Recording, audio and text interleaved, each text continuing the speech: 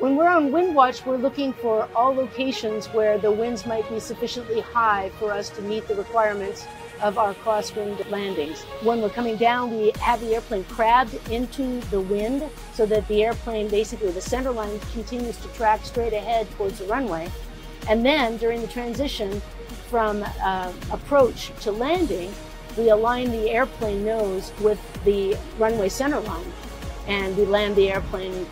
We're looking to establish the maximum amount of crosswind that we can find and we can demonstrate. Those are used by our customers, the airlines, a very important number to get. The conditions are pretty rare. Everything has to come together perfectly. So the airplane has to be ready to go test.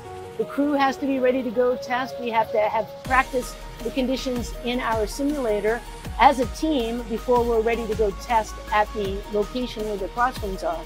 We had our meteorologists looking for these conditions for weeks, if not months ahead, trying to find a situation where the storm conditions would be advantageous for crosswinds. We were hoping that they would end up to be as extreme as they were, and we weren't disappointed.